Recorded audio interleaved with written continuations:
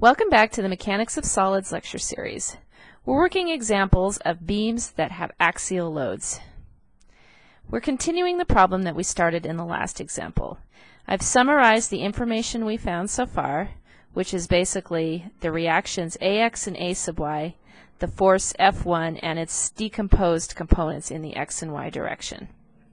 The next step to solve this problem is to draw an axial force diagram, shear diagram, and moment diagram, specifically so that we can evaluate the axial force and the moment at points H and K where we want to solve for the stresses.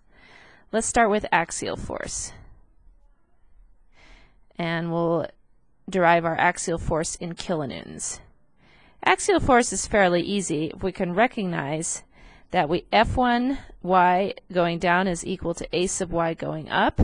So that transmits a constant compressive force into the system, and with a value equal to those reactions of 20.83 kilonewtons. Next, the shear force diagram. Shear is also in kilonewtons, and I'm going to start at the bottom and work to the top. With A sub x pointing to the right, the shear is going to jump to the right, a value of 12.5 kilonewtons. Then with the distributed load acting to the left, the shear is going to decrease. Shear is going to decrease to the left linearly, and the value at the other end, 12.5 minus 10 times 2.5, is going to give us negative 12.5, or 12.5 in the other direction. And then, according to the reaction, it comes back to 0. Finally, the moment diagram, which is in units of kilonewton meters.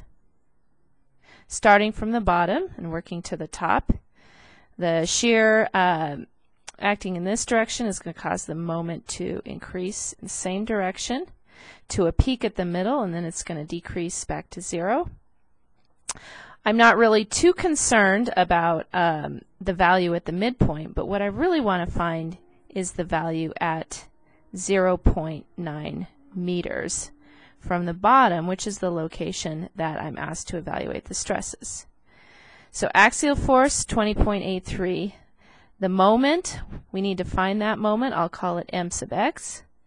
And that moment is equal to the area of the shear diagram, which is an area of the trapezoid, so I also need to find this value of shear at the same location to compute the area. So I can get V sub x from the 12.5 minus the slope 10 times the distance 0.9, which computes to 3.5, and the units are kilonewtons. Then the moment m sub x is the area of the trapezoid with endpoints 12.5 and 3.5. It's computed as 1/2 the sum of the endpoint values, 12.5 plus 3.5, times the length, 0.9, and that computes to 7.2, and the units are kilonewton meters. All right, we'll continue this example in the next video.